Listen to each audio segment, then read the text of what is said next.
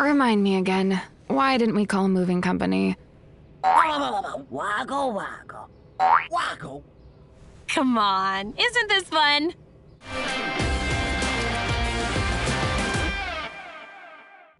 I'm gonna miss this studio. Cheer up, buddy. Out with the old, in with the new. What's up, survivors? Had fun with our last patch? I certainly hope so, because I'm here to share with you the latest updates. The long-awaited, highly anticipated PVE mode is finally set and ready. Starting from this patch, team up with friends and face epic monsters and bosses head-on. Defeat them to level up skills and upgrade weapons, enhance your abilities, unlock higher levels of difficulty, and take the challenges even further. Call up a few buddies and get prepared for a whole new adventure. And what do you know? Looks like it's the season for armaments! First off, an addition to the mode-switching family, the Trogon.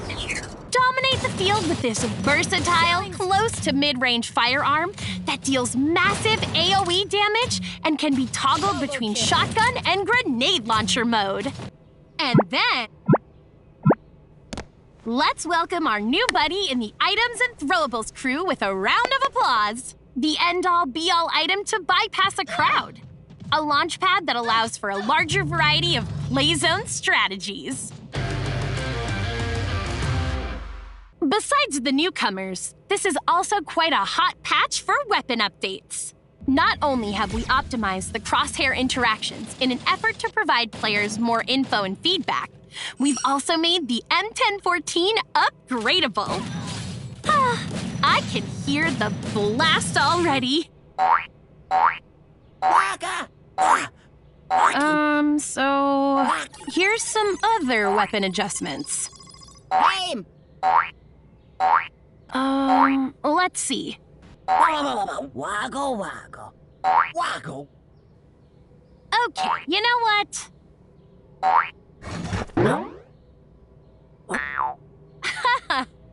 Oh, who's excited for this season's grand reward? Because I can't wait to get my hands on the golden AK-47. Deep down, we all have a place in our heart for that one special gun. Want to look back on all the good times blowing enemies up with it? Want to track your weapon progress and see how far you've come? Whichever it is, with a major patch for weapons, we introduce the Mastery System! Now, you'll have a designated place where weapon achievements are quantified and visualized. Polish your gun skills and unlock rare gun skins at the same time. Next, the loadout system is officially coming to Clash Squad mode. Expand and enhance your battle style with the help of 8 different preset loadouts. To name a few, rushers are rewarded extra tokens for eliminations with the bounty token, and team members can enjoy a buff effect purchased and granted by your support.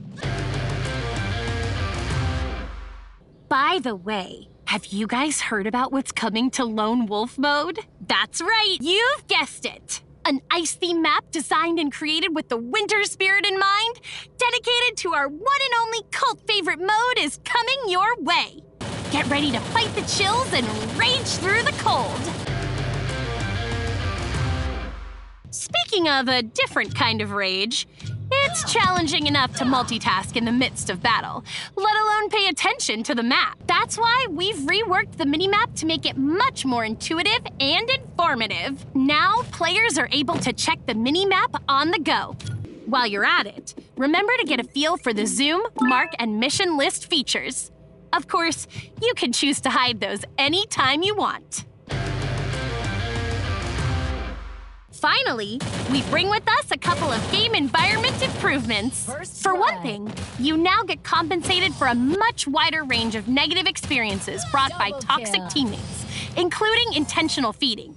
So don't forget to click report next time you see someone giving free kills to the play zone. For another, we also optimize our calculation model so that the detector offers more timely feedback and provides more accurate results. We know that this is only a small step in the right direction. We care deeply about providing a fair and clean game for everybody, and we won't stop until it is done.